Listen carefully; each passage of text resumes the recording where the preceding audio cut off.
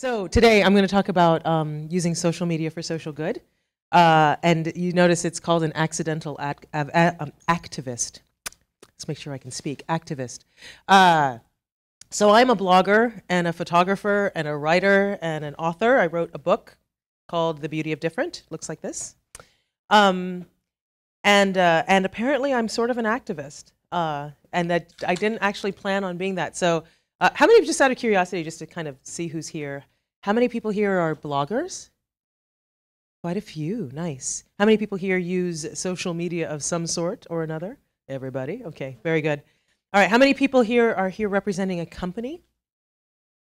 Wow, okay, good. How many people here are representing themselves?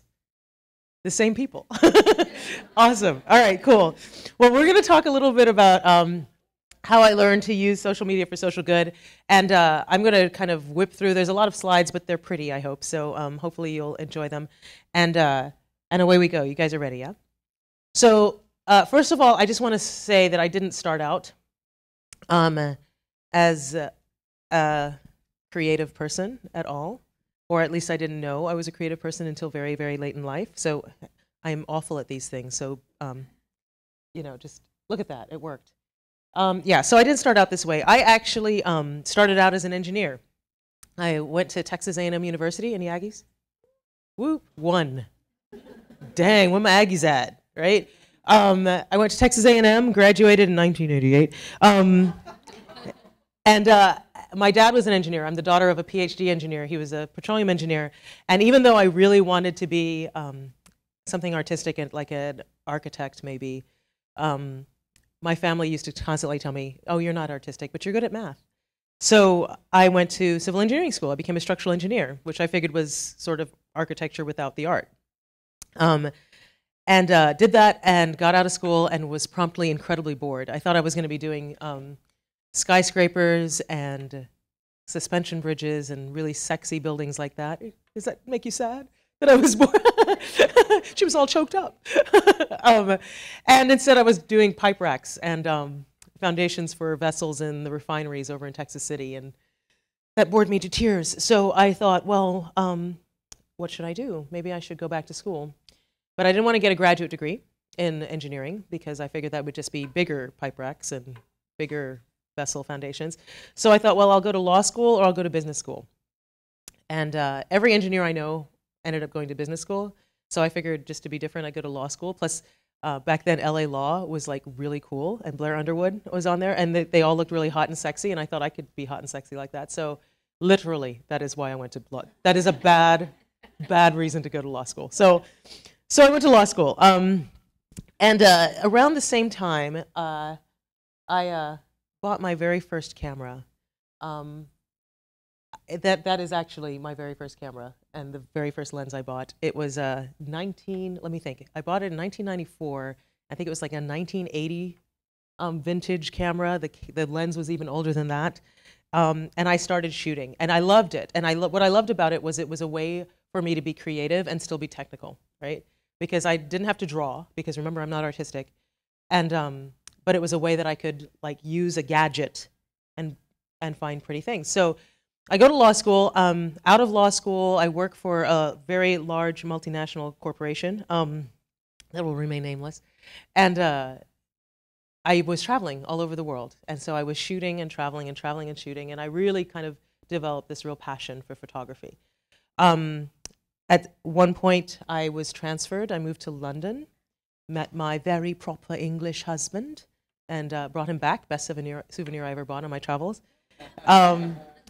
We got married and we adopted a little girl, or a baby, actually an infant. We adopted our daughter, Alex. From infancy, my husband cut the cord, so she came home from the hospital with us. And away we went. So back then, I'm still lawyering, I'm still doing this whole thing, and I decided to start a blog. This was well, she's 7, so it was right before she was born I started it. So 2000 and, what is that, 7 years ago, 2004? Let's go with that. And I called it SchipulCon, which I'm originally from the Caribbean. I'm from Trinidad, and SchipulCon is a word we use to mean sweetheart, like for children, like, oh, you're just such a SchipulCon, right? So I started this blog, And so I'm blogging, I'm a lawyer, I've got this young child, And I realized that I really don't want to be a lawyer anymore, that I'm working crazy hours, I'm not seeing my kid. So after a few starts and stops, I quit my law job. And I thought, well, what am I going to do now? Because I'm, as much as I'd love to believe I am not sign of the June Cleaver type. I'm going to have to do something. So I thought, well, and I'm really kind of abbreviating this to get to the meat of this talk, but it turns out that the three things that I love to do is I love to shoot, camera shoot. I love to write, and I love to speak. And so I thought, that's what I'm going to do. I don't know what somebody like that is called, but I'm going to be a shooter, writer, speaker, right? And so I decided the best way for me to be a shooter, writer, speaker was to redesign my website, SchipulCon. And so this is sort of how it looked. It's evolved a little bit, but kind of this was my thing. And so I started this website, and I'm like, hello, I'm available for shooting, writing, and speaking. And things were going great. I was blogging, and people were hiring me for gigs, and things were good. And one of the first places that called me was an organization called momversation.com. Have any of you heard of it? A couple, okay. So momversation.com is sort of like The View online, I guess would be the best thing. That what they did is they had a few relatively popular moms who were blogging, and they had them discuss issues of the day through the prism of motherhood was the theory, right? And so they asked me to be on it, and I was like, great, and we basically just filmed ourselves in our living rooms, and it got pretty popular. It made the New York Times, and then we were invited on Oprah. And so I was on Oprah, which was kind of cool. Yeah, yes. Well, let me rephrase. I was on Oprah from my living room, okay? I mean, so basically, like, you know how Oprah loves the Skype.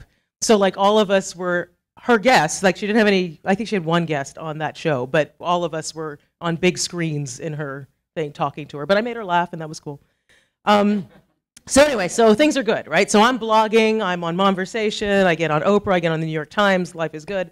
And every week, what would happen is the producer would come to certain of us. There were about 8 of us, but each episode had about 3 or 4 people. And he would come to us, certain 3 people, and say, here's what we want you to talk about. You can say whatever you want, but here's the topic.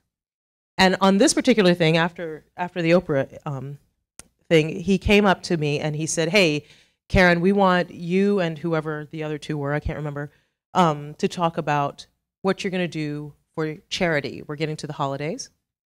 And holidays are the time when people give back, and so we want you to talk about what you're going to be doing to give back. And I was like, great, and I had no idea, because I wasn't planning on doing anything. Sad but true, right?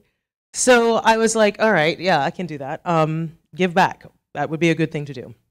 And so I started thinking, well, what if I'm going to be talking about it online, and I'm going to be talking about it on my blog? Like, I don't want to just say, oh, I wrote a check. Right? Like, I kind of want to do something that's kind of interesting.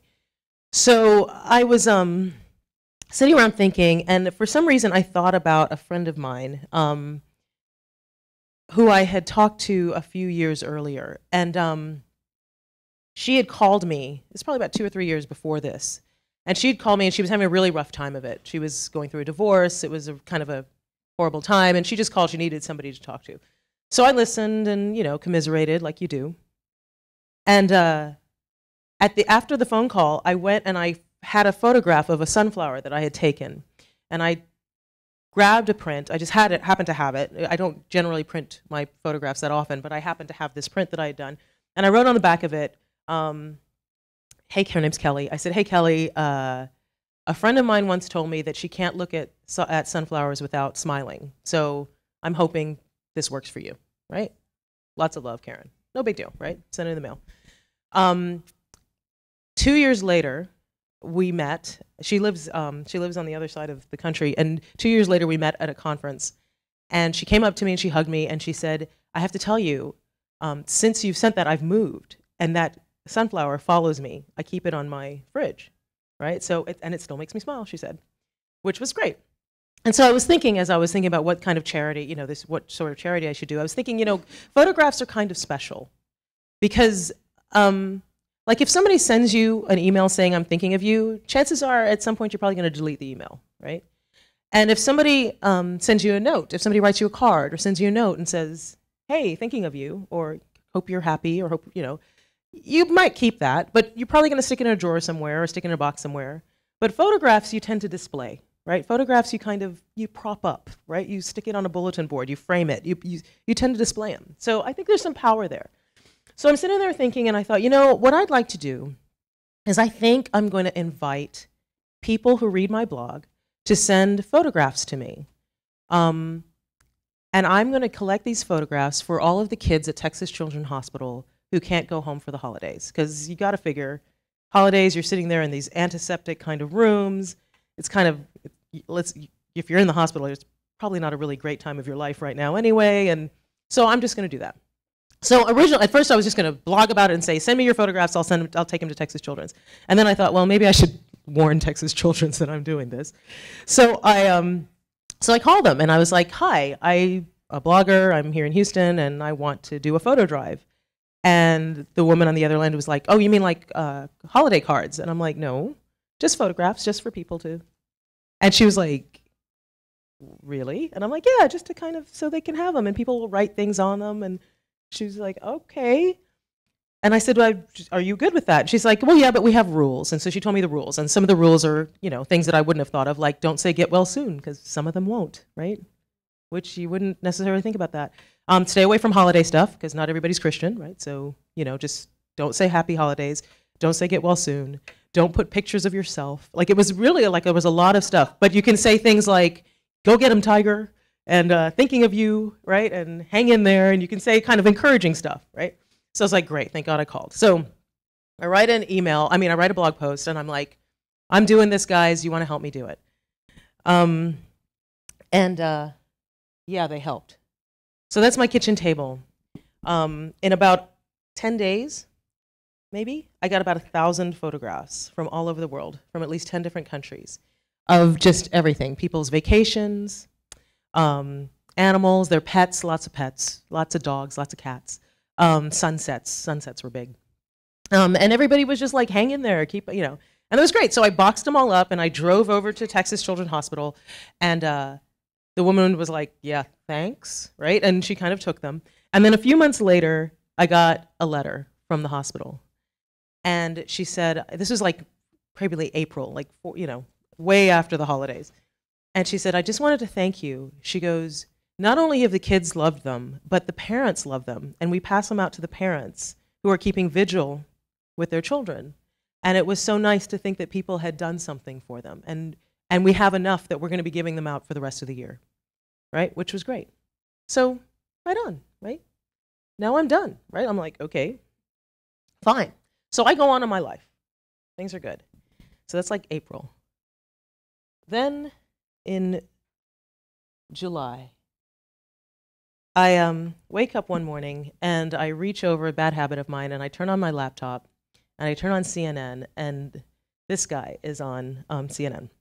And I don't know if you guys remember this. This was the pastor in Florida, Terry Jones, who had decided that Islam was of the devil. I'm quoting here. And that on September 11th, this was in July, on September 11th, he was planning a big burning of the Quran at his church. And I'm saying this, and I'm shaking with anger, just saying this is history, and I'm so angry, right? And I was enraged, to say the least, right? And not just because it's so racist and awful, it was a church, right? Like, this is a church. And so I remember I got on Twitter and I was like, have you people seen this? And I put that up there and I was like, this is incredible. And I thought, I have to do something. This is insane. And so my first inclination, I will tell you, was I'm going to write a blog post and I'm just going to rail on this. And because this guy, come on. And then my first thought was, well, do I want to give him any more press? But I was like, yeah, I'm going to give him press because he's, you know. But then I thought, okay, but you know what? Here's the thing about blogs, and you guys who write blogs, you know about this. You tend to have followers. And if you show any kind of strong emotion online, it tends to whip your followers into sort of a sympathetic frenzy, right? And I didn't want to rage online and then have everybody grab their torches and pitchforks and get him, you know, kind of thing. And because pretty much that makes me him, right? I mean, that's pretty much me being him. So I thought, all right, well, I can't do that, but I can't do nothing. So I remembered the photographs that we had sent to Texas Children's Hospital. So I thought, you know what? I went online on Twitter. I said, okay, we're going to bomb this church with peace. We are going to do a photo bomb, and we're going to bomb this church with peace. So I went online, and I was like, okay, guys, remember that photo bomb? I mean, that photo drive that we did for Texas Children. We're going to do this again for this guy, right? And what we're going to do is I want you guys to send me images that you have taken that represent peace. And I don't care what they are. It could be the sunset. It could be the ocean. It could be your kid reading. I don't care. Just whatever is peaceful. A candle. I don't care. And I want you to write on the back a message of peace, right? And it has to be, like, it can't be a passive-aggressive, like, I'm really sorry you're an idiot. Like, it has to be, you know, like, it has to be a real message of peace, okay? And if you're in, send them to me, and I will box them up, and I'm gonna mail them anonymously to to this church, right? And God bless them, they did it. So and also I said, if you're not a photographer, if you don't want to send a photograph, make a card. I don't care. So you can see there's a little peace symbol that's a kid, and people got their kids involved in this. They got their yoga studios involved, and they all had really great little sayings. Love always wins. Peace is not something you wish for, it's something you make, something you do, something you are, and something you give away, right? Lovely quotes. Some people had quotes from the Bible, some people had quotes from the Quran, some people had quotes from, you know, whatever, the Bhagavad Gita, everything, right? Torah, everything. Peace is beautiful, just very, very simple. And then I wrote this letter and basically just said to the people of the Dove World Outreach Center, the Dove, the symbol of peace is the name of this church, right? Like, anyway, I said, we, the people of the rest of the world, wanted to express our vehement disagreement with your planned event to burn the Muslim holy book, the Quran, on September 11th. Each of the cards, photos, and messages contained in this box contain a message of peace to remind you that we are all called to practice love, not hatred. Please consider each item in this box as an individual heartfelt plea to reconsider your actions and instead act as a true leader for peace. So, oh, thank you. Thank you. So I got a box, and then I had my now 5-year-old decorate it. You know, she said things like, "We will love you if you stop," and put, bless her, right? And so I packed that up and shipped it off. As it turns out, somebody who followed me on Twitter and on my blog was a producer at CNN. And she emailed me and said, I would really love to do a piece on your photobomb. So I said, well, I would love to be interviewed by you. So she did, and did this lovely little piece on it. You can go find it on CNN, but I would recommend you don't look at the comments, because people didn't like this. Some people were not happy about it. CNN has some of the meanest comments on ever. Anyway, so that went up on September 10th, and September 11th came and went, and he didn't burn the Qurans. Coincidence? You know, a lot of people were emailing like, you did it! And I'm like, I really think probably Homeland Security did it. I don't, but that's nice of you to think that maybe that was it. So anyway, so that was great. And it was on CNN, and things were really, really good. Now, the truth is, of course, I have no idea if this guy ever got the box, because I didn't put a return address, because I figured I could be the next bombing target or fire target or something. So, so I have no idea if he got the box. I have no idea who saw it. And frankly, I didn't expect to change his mind. I'm sure, I guarantee you I was not the person that changed the man's mind. But I just thought, you know, maybe somebody in his church might go, yeah, she might have a point. Like, you know, maybe if it touched somebody, that would be cool, right? But there was always a little part of me that was kind of, oh, I wonder what the reaction was. I wonder what happened. I never found out, but as it happens, I did something else happened that kind of gave me a little hope, right? So fine, this is gone. By this point, I'm well in the writing of my book.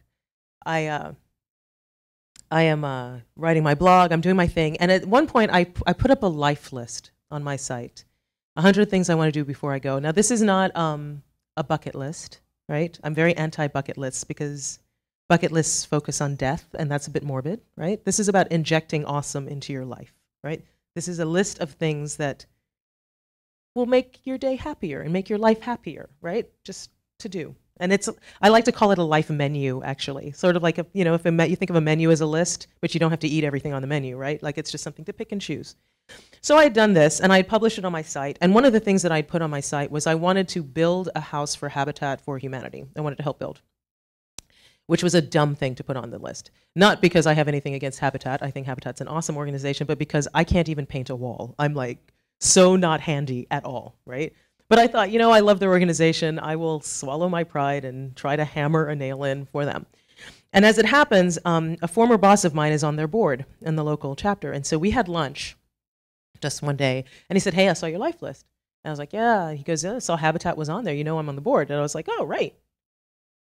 Is there any way you can get me in on a build crew? And he said, well, yeah, I could, but what I was thinking was whenever they finish, do you guys know Habitat, right? So Habitat basically helps people who can't afford a house get a house. And part of the way they do that is the people who are going to live in the house help build the house, right? And so at the end of the house building, and there's a huge thing, like they go through, credit checks, and they go through background checks, and make sure they, because they don't want to give it to a criminal, or so it's a really huge undertaking to get this done. And at the end of it, they have a dedication ceremony where they dedicate the house.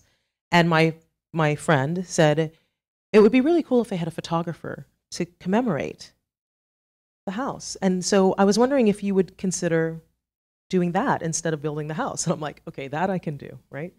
So he makes a few calls, and I get to meet the Abu family. Aren't they just lovely? Look at that face, right? So Mr. Abu and his two sons and his wife, who had just a week earlier given birth to twins. So she was there, the twins weren't, but God bless her. And they were getting their house one beautiful day in the fall. And so I went and I got them cutting the ribbon, right? And yeah, you can see they're very happy. I love the little boy looking up at his dad, right? So he's very happy. Now, one thing I did not know about Habitat is a Christian organization. Did you guys know that? Right? I had no idea. They were a Christian organization.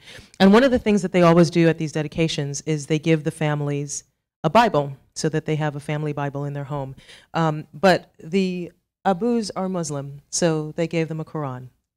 And it kind of felt for me like it was a nice full. So I get very emotional. I was really cool taking this until I saw them give the Quran. I was like, oh my God, it's so great, right?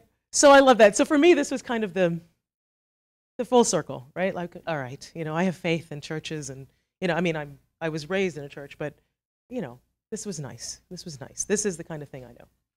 Okay. So I go back to my life, right? I'm not an activist. I'm not doing this stuff. I don't do things. Things come up, I do them, but come on. And the book is released. And of course, as I'm writing this book, and my book it's called The Beauty of Different, because the whole point, how am I doing on time? I saw somebody look at a watch. Am I good? Okay. So I'm writing this book, and the premise of the book is, the book is called The Beauty of Different, and the tagline is Observations of a Confident Misfit. And my argument is, because I love photographing people, that everyone is beautiful. And I realize it's not just a platitude. People who know me will tell you that I believe this with everything that I am. And I think the world is a beautiful place, despite people like Terry Jones. And I think the world is a lovely place. I think generally people want to be good. And I think everybody has a superpower. We may not know what it is, but I think everybody has something that lights them up. And if they just channel that, it's a superpower. There's no question. And so I'm writing this book, and the book features people who I think live their different in a beautiful way. Like they've identified what it is that makes them different, and they've sort of turned them into their superpowers.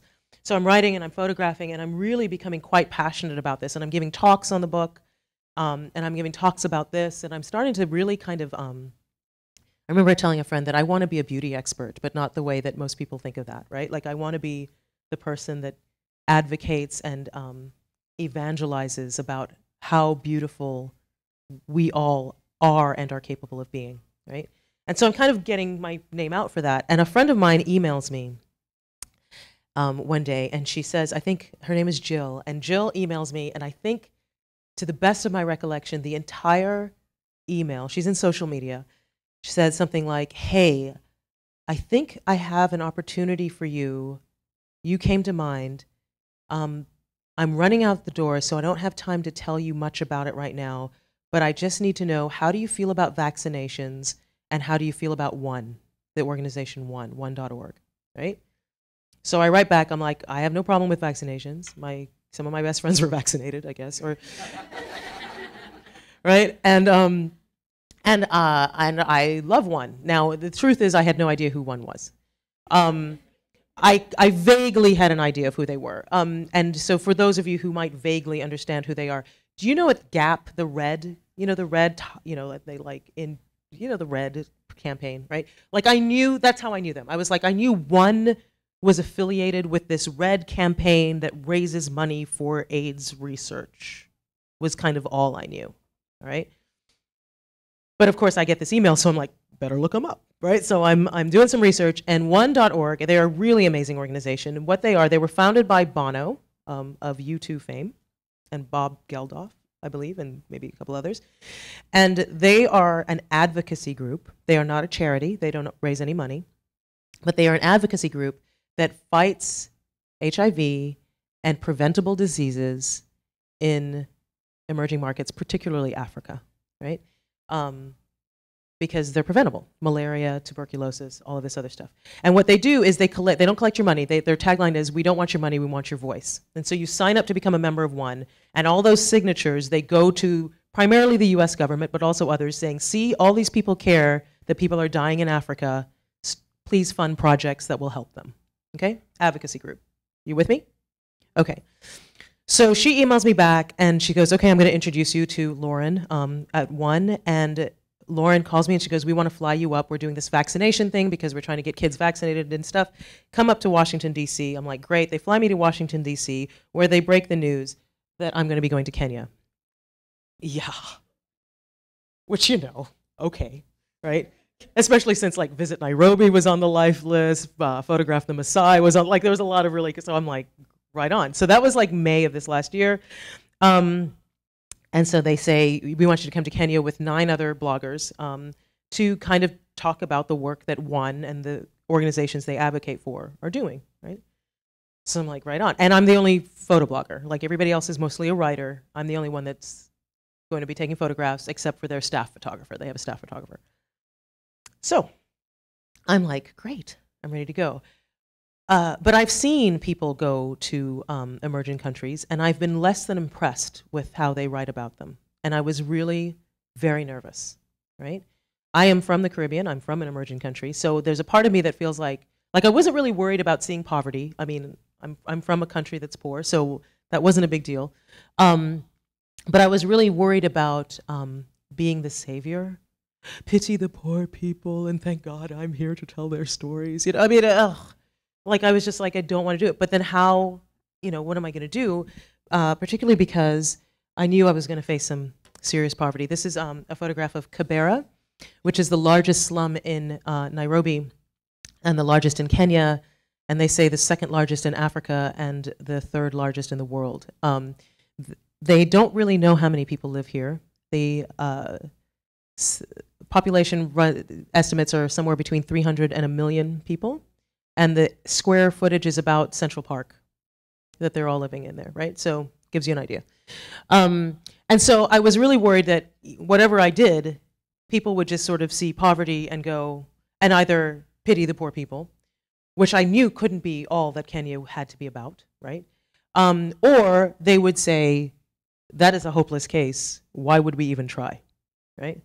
So I was really, really worried about that. And I'm like, okay, I've really got to figure out how I'm going to go there and be sensitive to people. And also, I didn't want to go there looking like I was going to the zoo, right? Like, I'm like, oh, look, poor people. Let me take a picture. I mean, it could have been, there were just so many ways this could have gone completely wrong, right?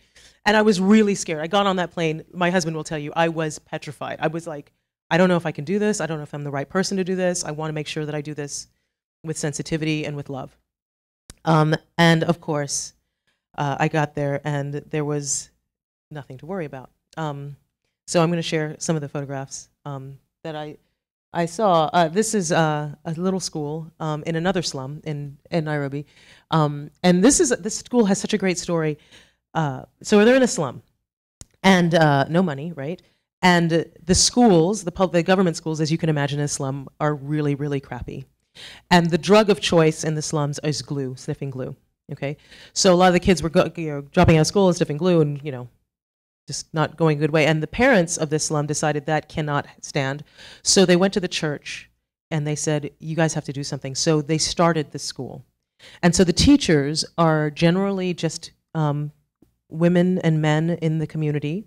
They are not certified teachers. They never went to college, but they figure they can do a better job. And the kids are actually doing great, and they're testing better than the government schools. It was awesome, right? And so sort of the determination of this school was just mind-blowing. And it was so great to be able to take photographs and tell that story of this determination. And they do this with a lot of help from organizations like CARE and that kind of thing. But they do it. And so they have to pay to go to school. They pay basically, I think, like $5 a month, right, for their kids to go to school there. And the kids are learning. And we got to watch a lesson and meet some of these amazing, beautiful kids, right? This little girl on the left, I was taking some photographs, and the girl on the left said, "Can you take a picture of me with my best friend?" I'm like, absolutely, right? So unfortunately, I can't get it back to her. I don't know how to get hold of her again, but I would love to give her that picture. But anyway, so obviously there's incredible beauty here. Isn't that a great face? I love her smile, yeah. This is an actress. The organization that she was working for is something called Carolina for Kibera. And I'm going to recommend this book for you. It's called It Happened on the Way to War, written by a former US Marine who started Carolina for Kibera. And basically, it's sort of like a YMCA for kids who live in the slum. And this was their 10th anniversary, and she was playing one of the people who helped with the founding of this thing. So she's an actress. She actually, one of the people who founded it was a nurse, and she died of HIV, of AIDS. And this gentleman over here is her son, and she was playing his mom at the time, right? So, and then let me see what else. Oh, another beautiful face, Rat. This guy's name is Rat. I didn't have the heart to tell him what that might mean here. Rat is a, what do they call it? They called him a village advocate, what was the name? Village reporter. So what he does is, this is in rural Kisumu, which is, for what it's worth, the small town on the other side of Kenya where President Obama's family is from. And it is also ground zero for malaria, HIV, tuberculosis, basically any horrible disease. This is like ground zero for it. And what they do is they go to the little homes in the village and visit women who have just given birth and make sure they're okay.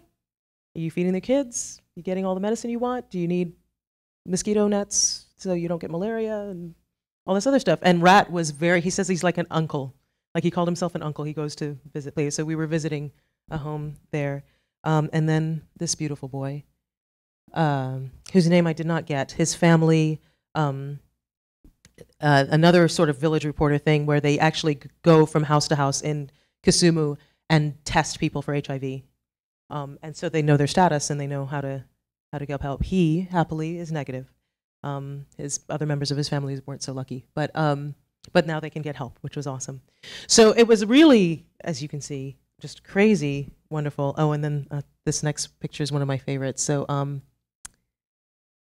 so the Village Reporter Program is run by this US CDC, the Center for Disease Control, and KEMRI, which I think stands for the Kenya Medical Research Institute.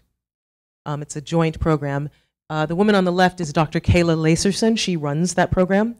And the woman on the right is another village reporter who goes from house to house to make sure. And everywhere we went, we would get off the bus and they would sing. They would just break into song and dance. No idea what they were, and there was nothing to do but join, right? So we're all singing, and they're singing in like in harmony. Like, it's not just like, you and I would sing happy birthday and it all sounds off, but no. There's basses and altos and everybody's singing.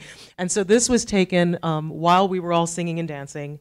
They were dancing, and And so basically the woman on the right works for the woman on the left. So you can see a lot of love.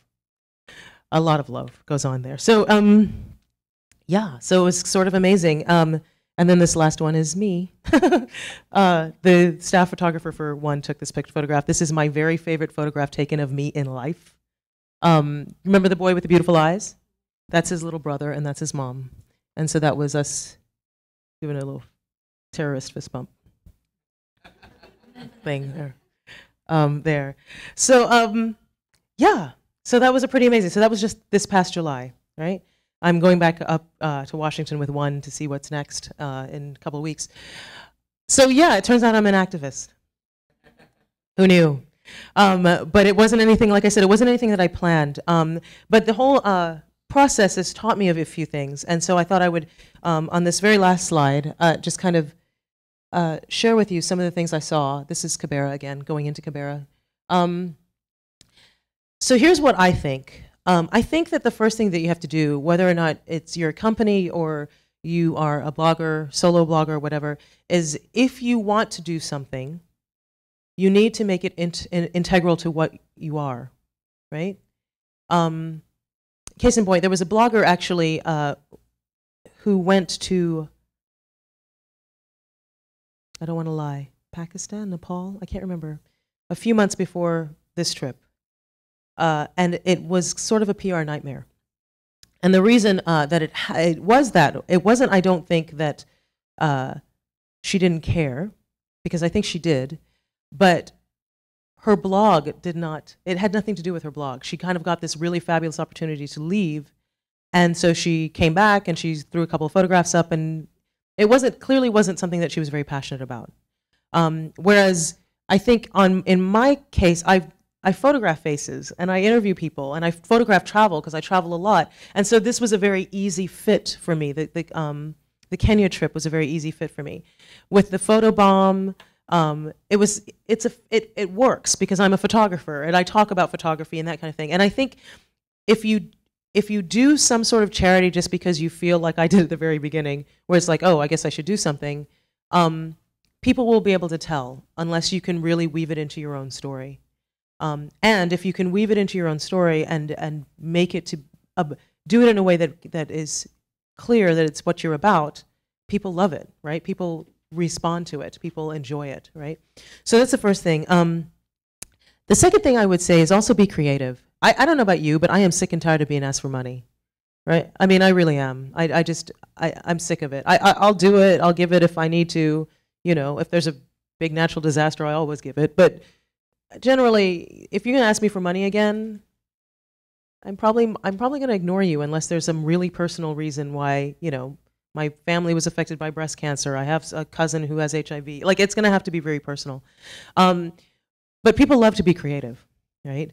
And that was the big lesson for me with Texas Children, right? People love sharing their photographs. People love it. And plus, because my audience loves photography, I knew they were out there. I knew there were people who love to take photographs out there. And so if you can think of a way to be very creative with how to bring your message for good, I think people really respond to that very, very well. And the other thing I think also to remember is sometimes people don't know what's cool, right? Like sometimes, like the woman at Texas Children's, like she had no idea what I was up to, right? Like it was like, why are you doing this? And it worked out to be really well. And it worked out really well. So I think if you are creative and you really kind of tap into your superpowers, tap into what you're really good at, tap into what your organization is really good at, to try to help, a lot of times, even if people don't really get it, they'll get it, right? Because your passion and your love is in the action. You guys still with me? Yeah? Not nodding heads? Great. Okay. Create community, definitely. I mean, that's the whole point of social media, right? That's the whole point. Like they said in the NASA talk right before us, right? It's about social media, right? The social is the really important part of this. So allow other people to be creative for you. One of the ways that one was really brilliant, and this actually ties in with the next one about wherever possible, reward people for their kindness. We put signs. We had a bunch of, one had a bunch of other bloggers sort of be partners with the trip. And so they were basically tasked to help retweet anything we tweeted and blog about the trip and their thoughts about the trip. And so what we did, which was so easy, cost nothing, but it meant a lot, was we had a whiteboard with us. And so we would be like, hi, happy Katie from the Great Rift Valley, right? Or, and depending on what it was, like Katie loves cupcakes, so maybe we're in front of a Kenyan bakery, and we would say that, you know, hi, happy Katie, having a cupcake in your name, right? Something that really kind of drew people in, right? Like, oh my gosh, they thought of us, right? They were thinking of us while we were there. And so I think rewarding people doesn't necessarily have to be expensive, right? One of the things I didn't tell you, so as a result of that trip, it was a week-long trip, one ended up getting 13,000 more signatures as a result of that trip and got millions of Twitter impressions because of it. It was a huge, resounding success. And one of the ways that I helped get, from my part, I thought, well, there were 10 of us there, 3 of us were authors. Why don't I'll just do a book giveaway. Like if you sign up and leave a message that you signed up, a comment, I'll pick somebody at random to get our books and photographs from the trip, right? And so it's just a kind of a way that I can reward people. So there are ways that you can do it where it doesn't necessarily have to be expensive.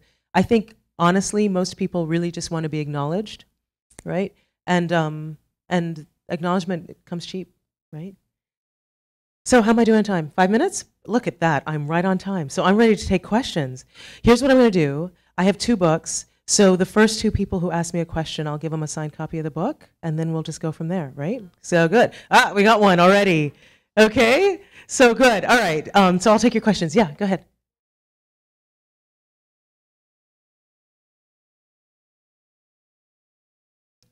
Oh, after I quit law and everything, was I ever nervous about the future? No. Yeah, of course. I was petrified. Yes, I was. Yes. But I was also really, really miserable. And like a lot of times people have said, oh, wow, you quit your job and without a plan. That's so brave. No, it was brave for me to actually get up while I was sobbing every day going to work. Right? Like it was easier for me to quit. So yeah, of course I was nervous. There's had to be a lot of faith. But I had little signs. Like I had things like, you know, people, I had by that point developed a pretty good audience on my blog. So I kind of felt like, well, I guess I can write and I guess I can shoot because I've got this audience and I'm not really trying that hard, right? I've got a full-time job. So what would happen if I actually took my energy and tried, right?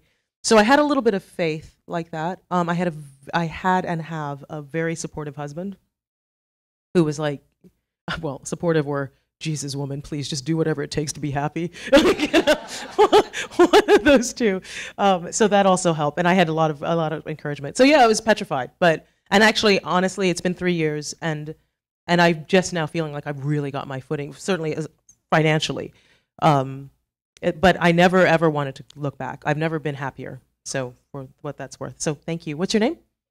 Kirsten. Thank you, Kirsten. Nice to meet you. Cool. Who was next? I don't know who was next. Who was next? The woman in the black dress was next? Thank you. All right, and then I'll get to your questions. Yeah, go ahead.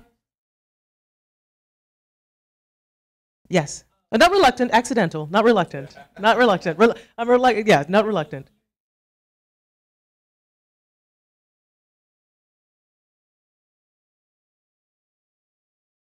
I'm probably more going with the flow. And the reason I say that is because I don't want to do anything that doesn't feel authentic for me, right? If there's because every now and then somebody will call, because now people kind of know, oh, she's been doing this, so we're going to do it. And every now and then somebody will email me and say, hey, could you write about or talk about this? And sometimes, most recently, a woman emailed me, and she was she's a huge advocate for postpartum depression, right? A huge advocate about that, which is great, except I've never given birth. I adopted my daughter, right? So it's not anything that's, like for me to all of a sudden start writing about, oh, it doesn't feel organic. And that's not to say I don't support it. Like, I agree, if you have postpartum depression, you should get help, but it's not something that I feel passionate around. But, like with one, I'm on the board of AIDS Foundation Houston here in Houston, right? So like I had a lot of stuff, I travel, I love travel. So it felt very organic, right? It was like, yes, I can definitely do this. So in a lot of ways, I think I'm more going with the flow. If right now I work with one a lot, I will continue to work with Habitat. And if something else comes up that sort of calls to me, I'm certainly open to it. But I'm not going to take, and does that sound selfish? I don't mean it to sound selfish, but I want it to be so that people sort of respond, yeah? So tell me your name. Morgan, nice to meet you, Morgan. Thank you. Did you have a question, sir? Do we have time? We're good? Please? Two more questions. Okay, yeah. Oh, my favorite photograph. Can I have my book back? Somebody, I can show you actually my very favorite photograph I've ever taken. I love people. I love photographing people. That's my favorite, but it's not my favorite photograph. I have a really great one of Happy Katie actually in this and her husband. Okay, so this one on page 203 of a dragonfly. Do you see that one? I love that photograph. I'm so proud. That one made me curse. That one actually, I was like, oh, I'm so flippin' good. That was one that I was really happy about. Huh? Why is it? Because I got so much detail in the wings, and it looks almost like stained glass. Like it reminds me sort of a church almost. I'm very, very pleased with that one. And it was, just so you know, I took about 120 photographs of that thing to get that shot. So just, let me just be real. Like, it wasn't like I aimed the camera and went, oh, brilliant, and walked away. So, go ahead.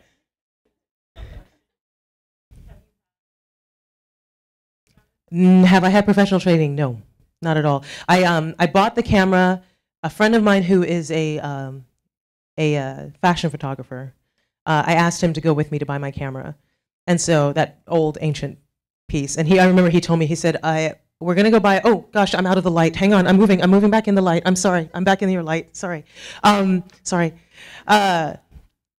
He said, okay, we're gonna go buy a secondhand camera. We're gonna go to Houston Camera Exchange, which is the best camera store, by the way. I'll give them a plug. And you're gonna spend $500. This is 1994. You're gonna spend $500 and you're gonna buy a secondhand camera. And I thought he was high. I was like, oh, so you're smoking crack today? But he was adamant, and so I bought the camera and the lens for $501, and he took me out for 2 days, and we just shot around Houston, and that was it. So no, none at all. So anytime, are we done?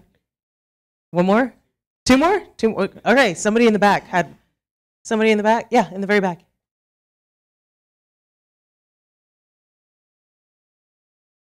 Shooting people's fine. We're all friends here. I'm sorry, I didn't hear the last one. What is about shooting people what? Oh, because I think people are beautiful. I was talking to, is it Jeremy? Is that right? Jeremy, I was talking to Jeremy before this. I think it was Jeremy. I think it was you I was talking to.